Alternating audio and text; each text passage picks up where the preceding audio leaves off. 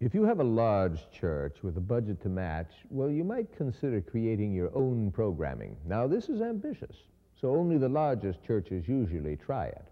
You have two choices when producing your own programming: buy or rent equipment and produce the program yourself, or take your idea to professionals. You can probably get a good rate at the station which is airing your program, or you could go to a production studio which specializes in audio or video production. Let's visit some professional production houses and see the equipment which is required for them to do their work. Recent advances in technology have blurred the line between professional and consumer audio and video production equipment, but there is still a substantial difference in the quality and cost of the equipment used by professionals and that used by consumers.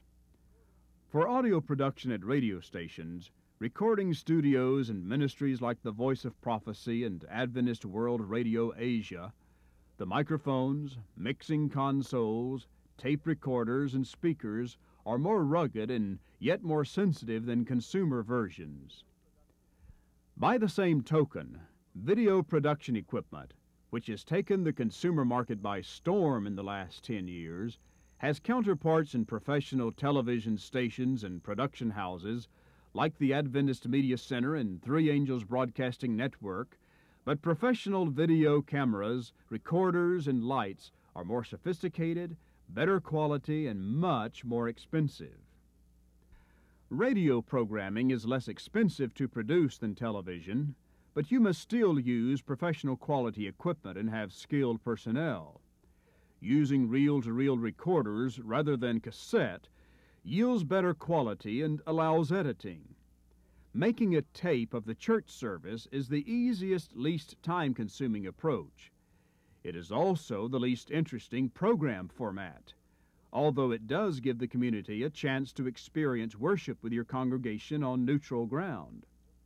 You may be able to simply run an audio cable from your public address system to the tape recorder. When recording a church service, your members need to be educated to refrain from saying something on the air that the audience might not understand or appreciate, like in-house jargon. Timing can be a problem, since your program must fit into the half-hour or hour blocks of a broadcast station's schedule. Your program may need to be edited to fit the time slot. This can be done either by physically cutting and splicing the tape or re-recording the program on a new tape, keeping the parts you want in the program and leaving out those you do not. Televising your church service can provide an unparalleled opportunity for reaching large numbers of people on a regular basis. People who would be reluctant to visit your church will watch a service in the comfort and security of their homes. Your pastor can become a household word in your community. As he ministers to their spiritual needs, some people who have never been to your church may begin to think of him as my pastor. Your weekly program can be a platform for invitations to meetings and programs at your church involving segments of the community you might have missed otherwise.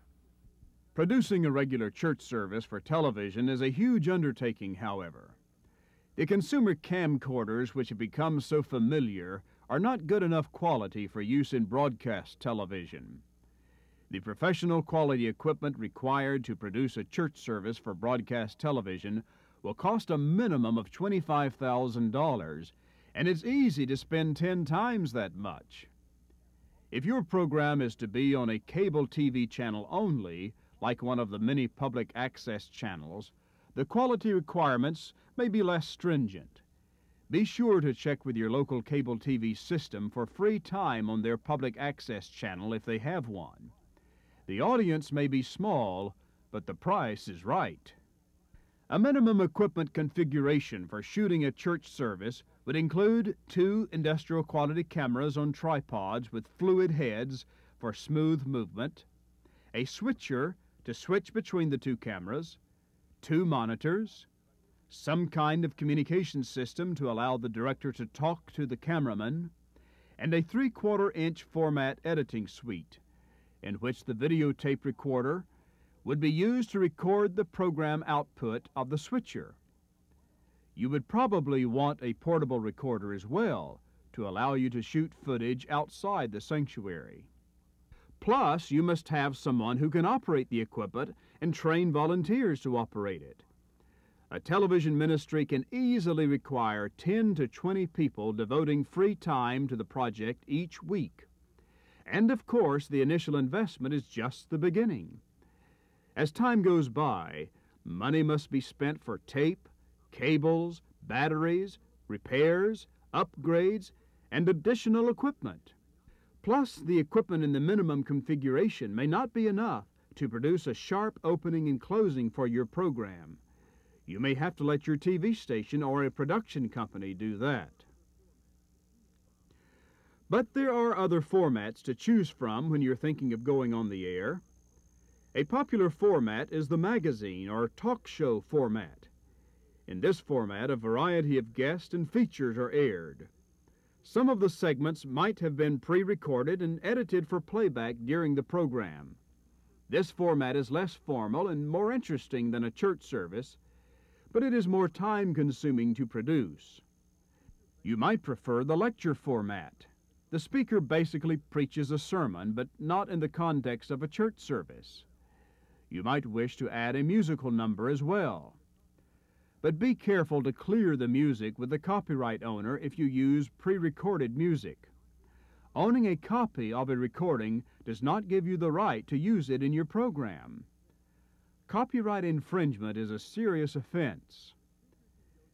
With this format, the speaker can go to the broadcast station and tape the program there, or even do it live, making it unnecessary for the church to buy equipment or train volunteers.